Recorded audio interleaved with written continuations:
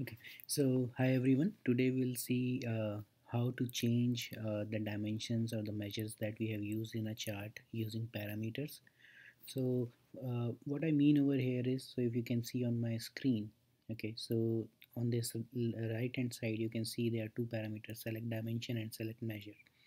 And by default in the dimension parameter, subcategory has been selected, right? So now if I want to change this chart, instead of using subcategory, if I want this bar chart to be shown as per the category, then what can I do, right? So here, if you see, if I select category, this chart will change automatically, okay, and it will give you the result as per the category selection. Now if I select segment, it will change this chart using segment as a dimension, and similarly for ship mode. Okay, and similar thing I have done for measures as well. Okay, so by default profit has been selected, so you can see for first class shipping the profit is 48,000. Now if I want to see what was the quantity that was used using first class, I can just simply select quantity in the parameter and this chart will change. Similarly for sales and for discount. So this is a very important feature of Tableau, and I have used in multiple dashboard across my projects that I have worked on, and this is really helpful because instead of creating separate charts for different requirement, right, you can combine everything into a single chart, or you can say a single graph, and you can present it to the users.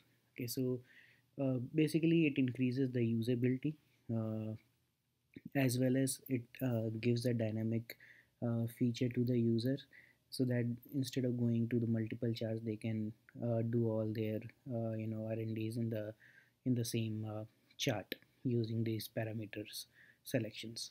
Okay, so anyways, let's begin with how to achieve this. Okay, so this one I have already created, but I will just to showcase to every one of you so that it will be easy for you to understand. I will create one from the scratch.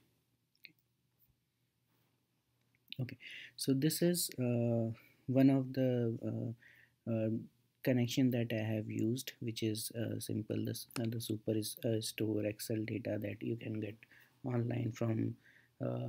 You can download it from the Tableau websites, or you can get it in the Google if you'll Google it. Okay. So first, what I will do, first I will create a parameter, okay, for dimension selection. So I will name it as select dimension. Data type you have to give as a string, okay, and allowable value you have to select list. Now under list, you can give the list of all the dimensions that you want to pass as a parameter, and based on which you want your chart to change accordingly. So here I will take an example of category, subcategory, and segment. I will take only these three. Click OK. So your parameter is ready. Okay.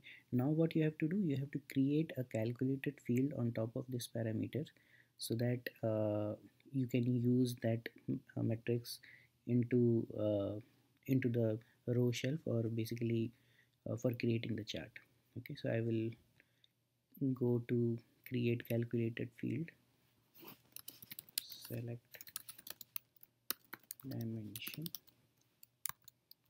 Okay, and here I will write a if else if statement. So if select dimension is equal to category, then category, else if select dimension equal to sub category,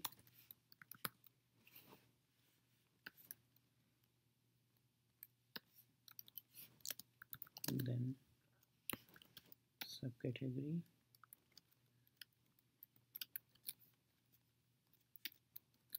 else if segment then segment. Okay, and then end. So yeah, so your dimension is ready. Once again I will show you the formula. So basically you just have to see that if from the parameter you are passing category, then it will take category as the dimension. If in the parameter you are passing subcategory, then it will take subcategory as the dimensions. Okay, okay, now we'll test this. In the parameter, click here and show parameter, and the dimension calculation field that you have just created, drag it into the rows. Okay. I will make it as a radio button instead of multi-level drop down. Okay, so if you see here, I have selected category and it is giving me the category values. Now if I will select subcategory, it's giving me subcategory values, and similarly if I am selecting segment, then it is giving me the segment values. Okay, now the exact same thing we have to do for measures as well. Okay, so I will again create a parameter.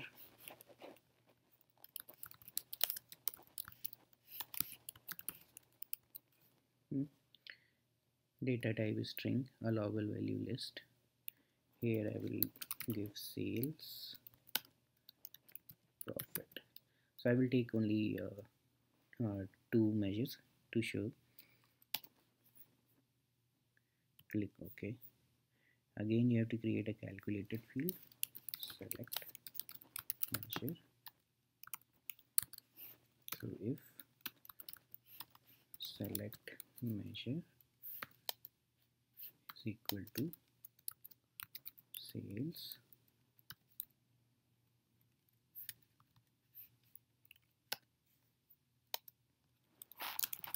then sales,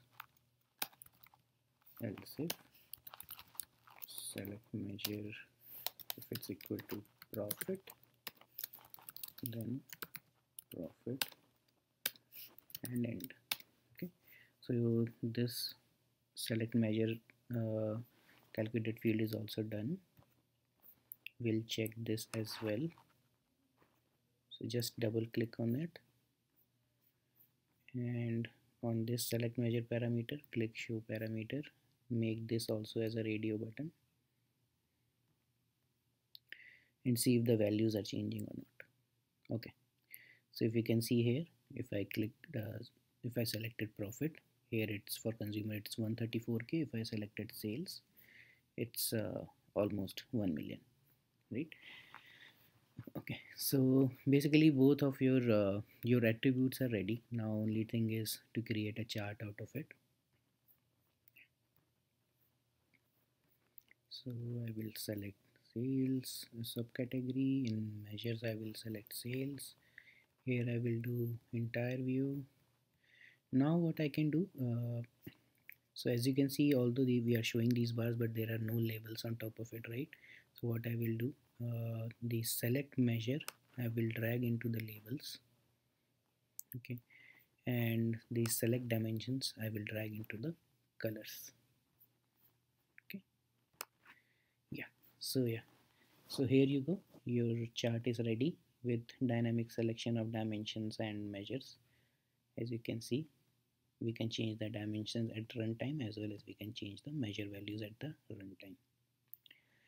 So hope you guys like this video. Thank you so much for watching. If you have any questions, post in the comment section and I will try to reply back on that. Thank you so much.